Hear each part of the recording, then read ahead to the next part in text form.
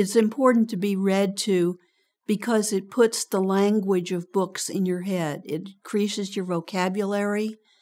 It gives you a sense of how stories are put together. It's like if you've never seen anybody swim, you might not know how to do it. Or play tennis or something. You know, you just sort of think, I've never seen.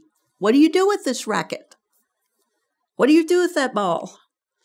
The same thing with reading and writing. If they're going to be good readers and writers, they need to have heard good reading, good written language. And they need to talk about the language. Sometimes we'd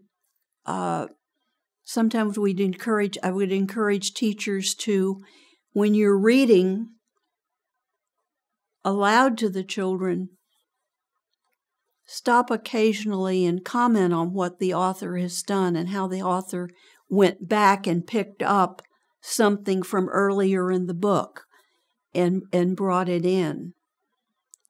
Or after you've finished reading a section or a story, then go back and look at it in terms of having written that, or writing that story.